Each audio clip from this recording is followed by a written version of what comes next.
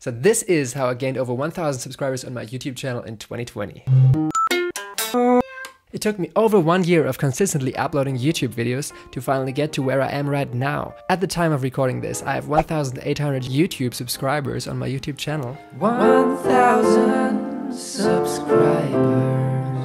And it took me over a year and almost 300 videos to get there. And if you're now thinking, this is gonna be one of those boring videos that tells you to get more watch time, improve your click-through rate, and get better thumbnails, you're wrong. Not entirely, because I'm gonna talk about these things as well, but I'm gonna share 5 tips with you on how you can grow your YouTube channel today, things that you can do every day to grow your YouTube channel and get more views on your YouTube videos. I'm gonna share those 5 simple tips with you in a minute. I also have some more advanced strategies, like copying successful people's YouTube tags that are usually not accessible, but I'm gonna show you a way on how to see them. There are many more tips in this video, so please continue watching until the end because there is a lot of value in there. So I'm an artist and singer-songwriter here on YouTube.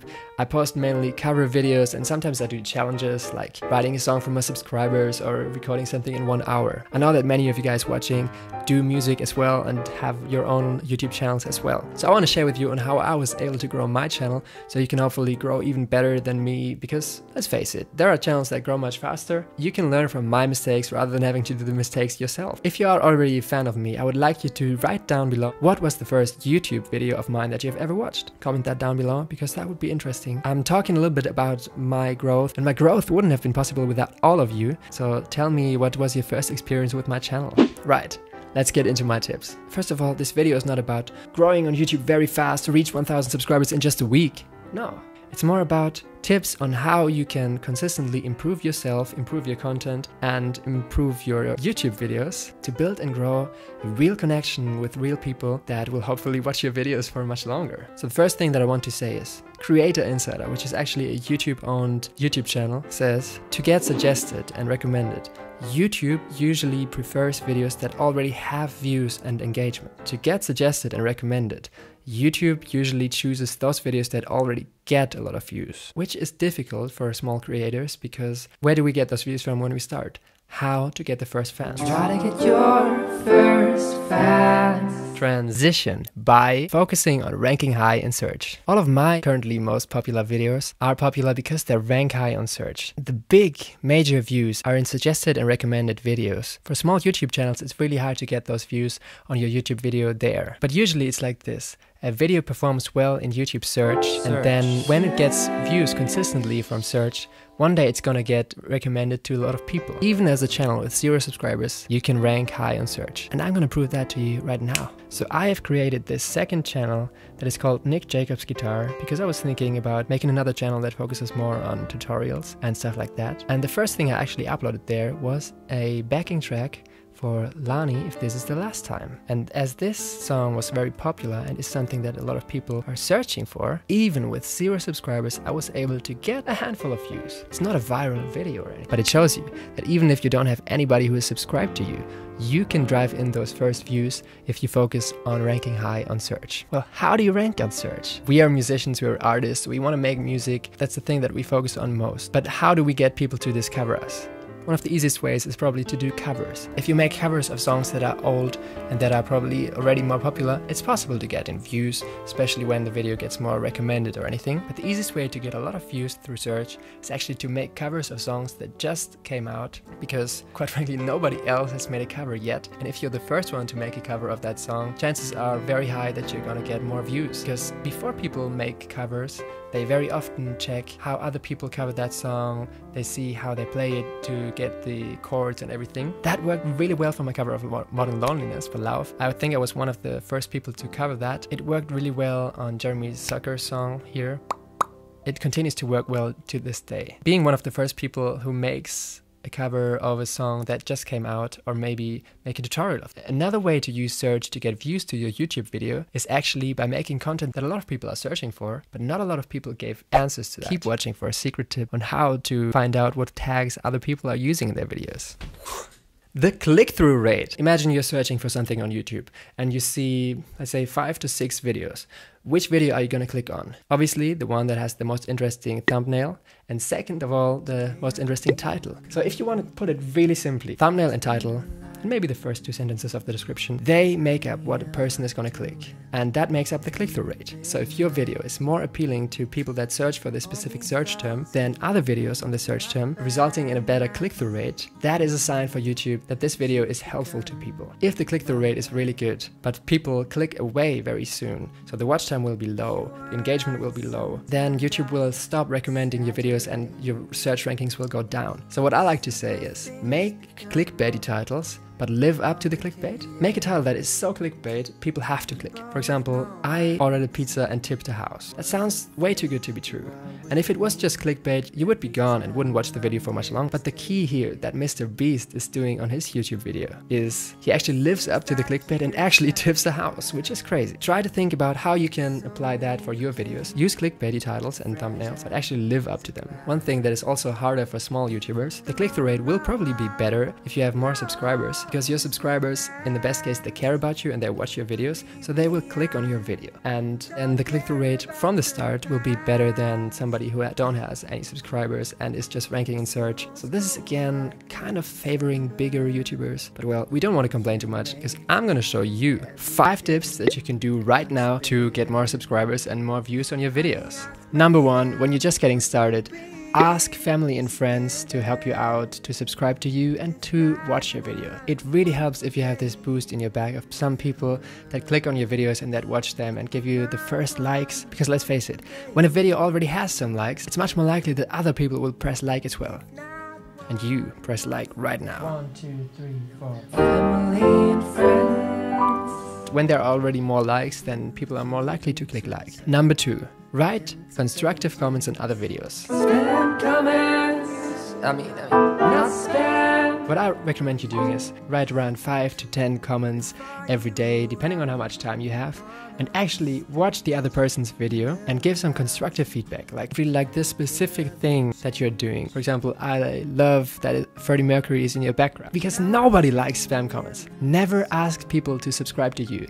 I wouldn't do that. Maybe you can tell them, hey, I made a cover of that song too, after you've actually made a really thoughtful comment. I don't like those spam type of comments. Maybe I've done them in the past. I might be guilty. I'm sorry if I am. Try to provide actual value. What I like to do is, maybe if you write 10 comments, do it on 5 bigger channels than you. They will probably not subscribe to you, but they have a lot of viewers who are gonna read this comment.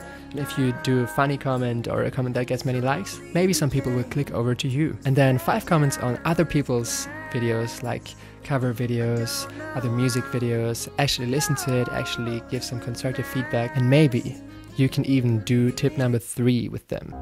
Collabs. While this might not be the first thing that you can do instantly, and that's something that you cannot do daily, it's definitely something to consider. Making a collab with people of similar size, or maybe smaller or maybe bigger channels. First of all, I think that makes the videos more interesting if you have some other faces, especially in music, harmonizing with other people. I've made a playlist where I have all the collabs that I've ever done, and I think they're really cool to watch. And also, I like the idea of building a small community around me, around my channel, and helping each other out, obviously with people that you actually are interested in. Like, I would never follow somebody that I'm not actually supporting, that I'm not actually interested in. But if your content is good and it's similar to my content and you like my content too, why don't we collab? Let's collab! Number 4. Tell people about it. Many people might probably subscribe to you, but they don't know about it. So make sure to tell people, like, don't be obnoxious about it and the first thing that you tell anybody is, hey, I have a YouTube channel, please subscribe to me. But I think telling people is good because sometimes they might just not know, especially if you're on other social medias and maybe you have a following on Instagram already. Be sure to let the people know. Maybe if somebody DMs you, you can let them know, hey, if you're interested in more content of me, YouTube. Number 5, and this is something that not a lot of people talk about. If you do how-to style videos or videos that answer questions, go to websites like Quora or Yahoo Answers. Find a thread where people are searching for exactly what you have made in a video. Maybe it's gonna work, maybe not. It's definitely a strategy to try out. One thing that is really important is to understand your audience and get to know the people that are watching you. Because in the end, the audience is my best friend. what YouTube is looking for in recommending your content. Are you providing value or entertainment to people, and are you making people happy? I've heard in an interview by a YouTube employee, they try to recommend viewers videos that they're actually interested in and that are going to leave them feeling better than they did before watching that video. Try to serve people that content that will satisfy them the most. Usually it is best to stick to one niche. For me, that is music. And yeah, right now this video doesn't really fit into that category. I know that I'm sometimes a little bit bad at that. I'm posting a little bit too randomly sometimes, but I guess I should focus more on my actual niche. I don't know, I like to create content around other things as well. If you really want to grow, focus on one niche only so people know what they get from you. If people are into that niche, they're gonna subscribe to you because they like what you do. And if you keep making content that is around that niche, chances are high they're gonna keep coming back and keep watching your videos and gonna be satisfied after watching your videos, which is what YouTube is eventually looking for. I think many music channels could do this one thing to be able to connect better with their audience, and that is talk. And I'm not saying like me talk for 20 minutes. I'm just saying introduce yourself at the start of the video, maybe for 5 to 10 seconds. Say hi to them, ask them something, how was your day, or something like, what was the first video of mine that you've ever watched? If you haven't replied to that yet, please write that down in the comments right now, because I actually want to know. I think showing a little bit of your personality in the videos goes a long way. One guy that I really enjoy for his singing performance is Grant Paris. But at the start of every video, he's talking and just saying, hey guys, what's up? I'm back.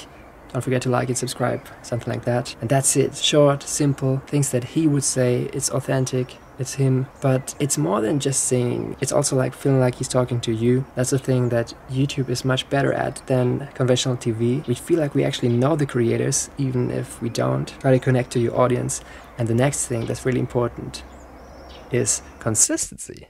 You never know when your channel is going to take off, so you have to keep on making videos, keep on getting better, and keep on understanding your audience better. If you are being consistent, it's very likely that you're going to get more and more subscribers and views. Catherine Manning, for example, took 2 months to reach her first 10 subscribers.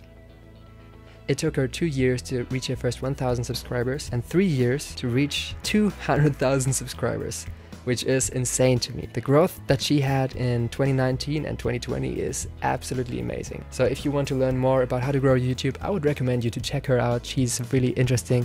Catherine Manning. Another thing that you can do is analyze people that are successful within your niche. For example, for me, I look at a lot of successful singing channels and I see what differentiates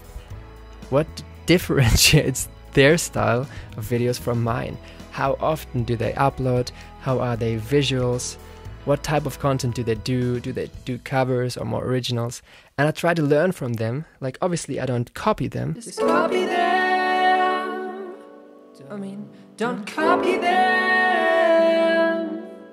You don't have to make the mistakes that other people do, and you can definitely learn from their success. So I would recommend you to look a little bit deeper into your favorite accounts and see how did they start, what types of videos did really well on their channel, and how can you maybe come up with an idea similar to that. Right.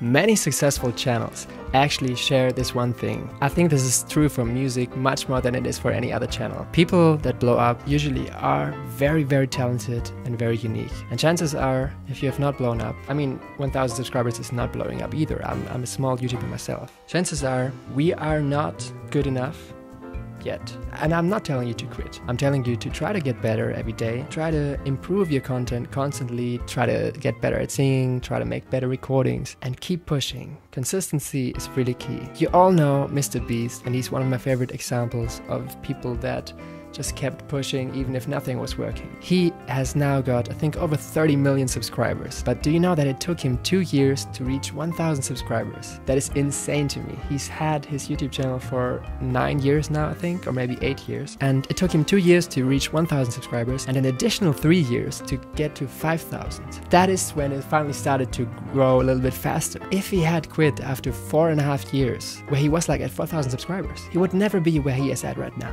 Even if music or videos or whatever you do on your channel is actually what you want to do, just keep pushing, keep innovating, keep getting better. Eventually one day it's going to happen and your channel is going to blow up. But you need to set the foundation, post a lot of content, post consistently, and get a connection with real people. Right.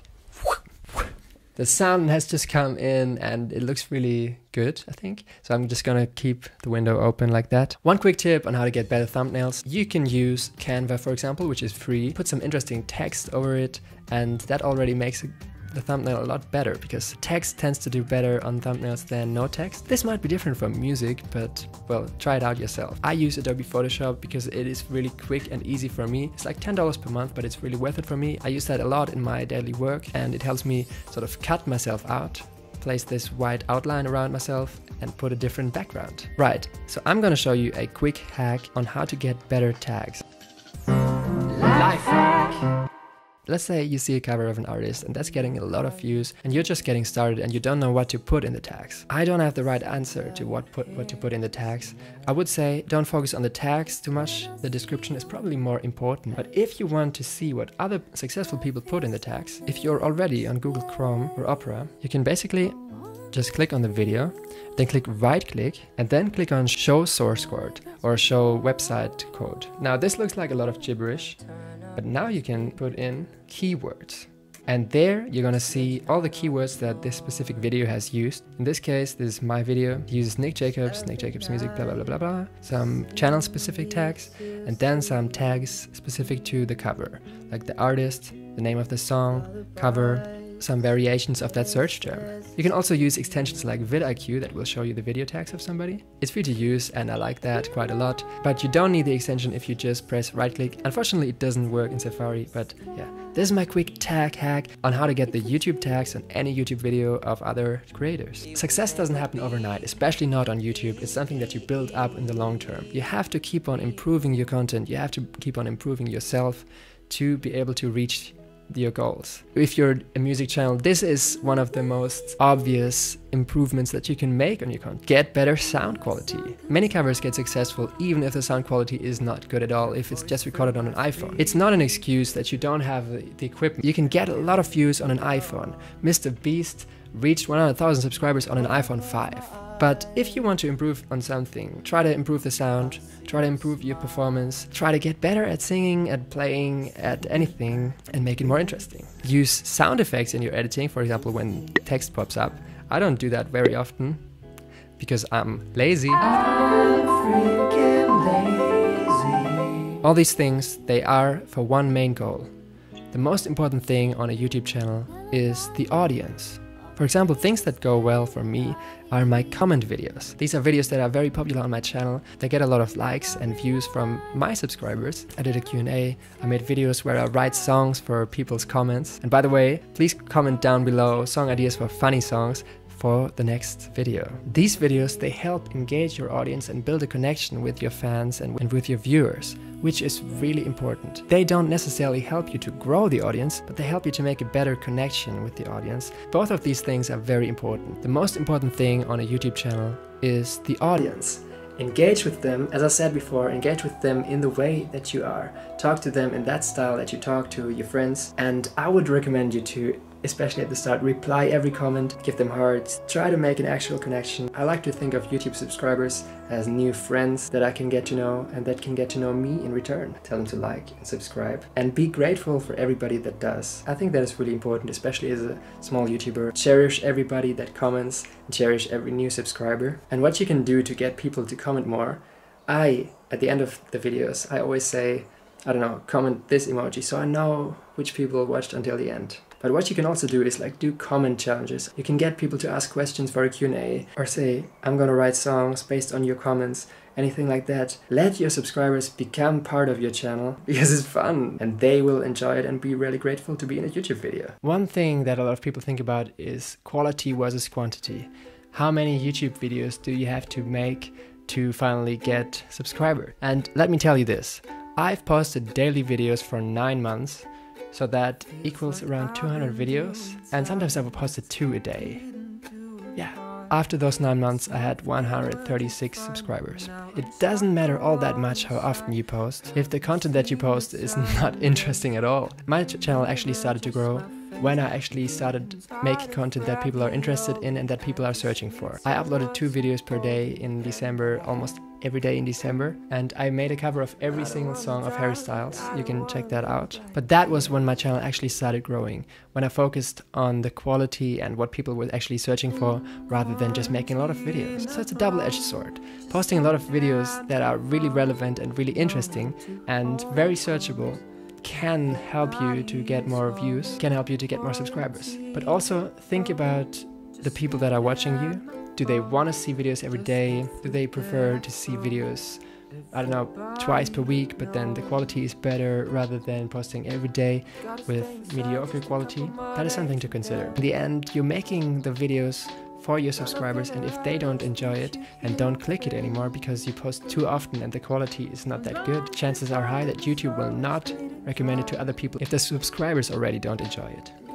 Sometimes it can be good to post a lot of videos. I did that also for Lauf's new album. I think it had like 20 songs and I covered all of them in 2 weeks. In the first week, your subscribers, they can't listen to all of them. It's a bit too much for them. But sometimes, maybe 2 to 4 months later, the real spike in views can come. Especially for me with the Harry Styles covers.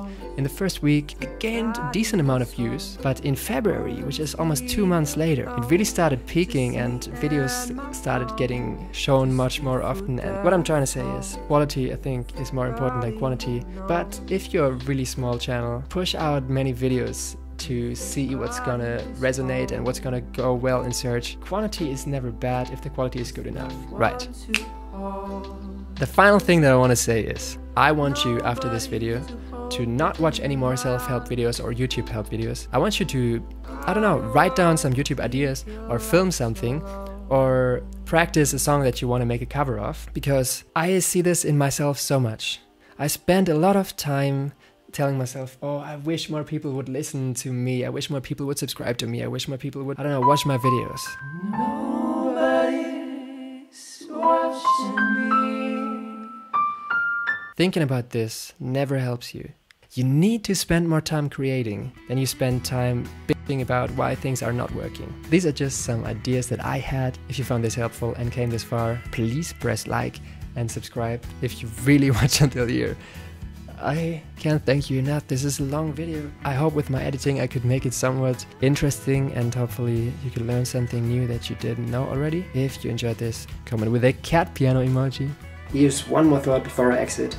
You cannot force anybody to subscribe, you can only ask them. But if they don't enjoy the content, they're not gonna subscribe and they're not the right people, even if they would subscribe and don't watch you. Don't force your content on anybody. Don't be the person that spams every video that you do in your WhatsApp chats and in your Instagram DMs.